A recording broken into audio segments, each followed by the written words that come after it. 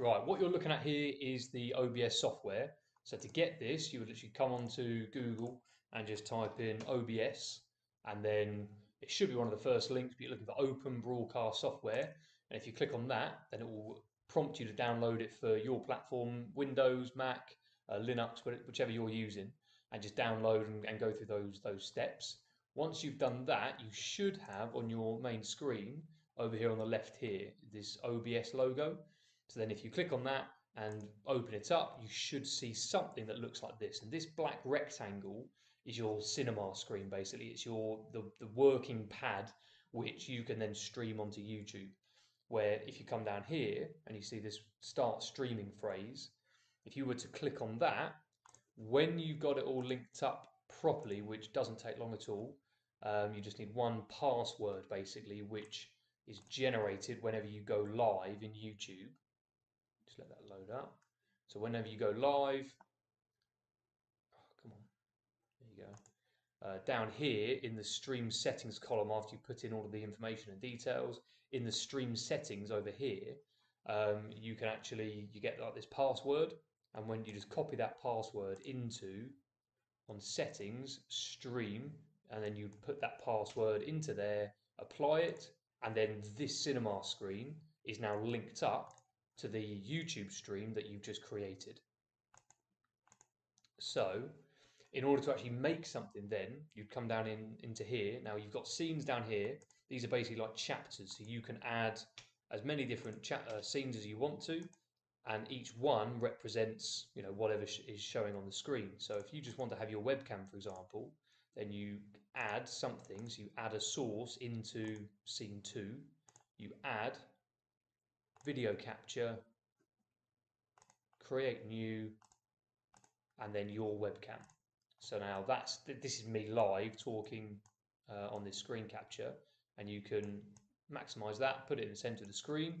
So then whenever you're on YouTube and you select scene 2 or that one there, whichever one you want to do, then whatever you've put onto this rectangle in scene 2 will play.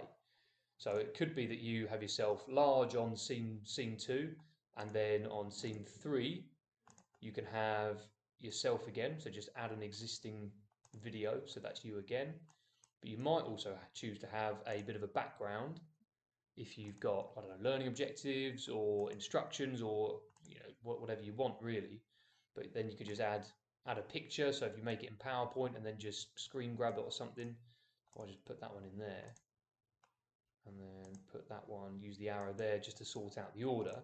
You can now stream whatever's on that rectangle. So you can start by introducing them in scene 2, which is the main image. Then if you want to progress, move on to scene 3, then you can start talking about different learning objectives. And then if you wanted to play a video, scene 4, add media source. Okay, and that's where you can then go into your videos. So if I just pick something, so put this one on. So you've now got that video playing. So if you wanted to do something over the top of it, then again, you could just add in a video capture device, add existing, okay. So now that's me live talking about the pre-recorded video that's currently going on. So you can, and again, this is all playing on YouTube. It's all streaming live as you see. And what you can see down here in the center, the media source has got its volume going. So the people watching on YouTube will be able to hear that video. If you don't want them that, and it's just a visual demonstration, and you can mute that, and no more sound is going to be sent from that video out onto the stream. But as you can see, the microphone is still working. So they'll be able to hear you talking and watch that video in the background.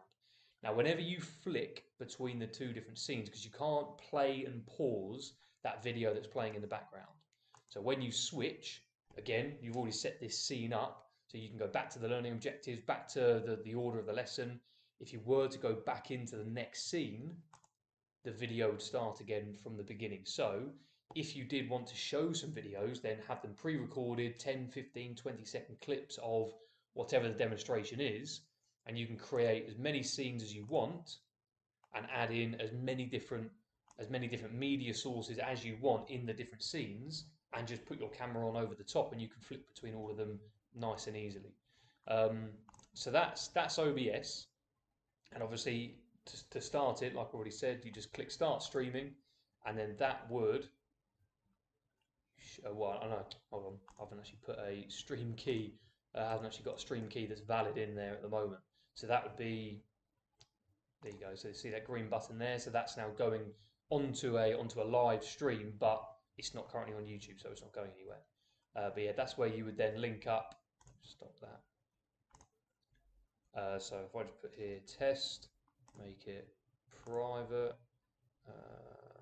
not made for kids, create stream. So in order to go live, you would come down into here, stream key. Oh, stream key. So this one here, doesn't really matter what it looks like. Copy. Come back to OBS, go into settings, stream, and you paste that stream key into there. Apply. Okay, so now when you click start streaming, that will start sort of firing up, firing away. What I would then do is forget about it on YouTube. Don't watch yourself on YouTube, because you do have that 20-30 second lag. What you'll see going around here, hopefully in about 5 seconds, it will all connect up. Give it a second, give it a second, there you go. So it's all connected up, and it should have whatever's on OBS here, but it should be on YouTube. There you go. So that's me from 20 seconds ago. So then all you need to do then is share that YouTube link, copy, send that out to all of the kids, and you can do that prior to then clicking live. So hit that blue button, and then you are live on YouTube. So as soon as you are, minimize that, and then just go from OBS. So hi guys, welcome to today's lesson. We're going to be looking at some basketball today. The learning objectives are written on the screen, as you can see. And then the first demonstration that you need to do is this video. You can then play that video. Now that we've watched it, go back to these things here. Did it work? What can you see? What can't you see? Let me know in the comments. So give me an answer. Let me know in the comments, and then what you can do is then jump back onto YouTube, and then you can wait for them to, type something into the chat box, and you can respond with voice to the people that are talking. So yeah, I think that pretty much covers it. But yeah, there you go. Hope that helps.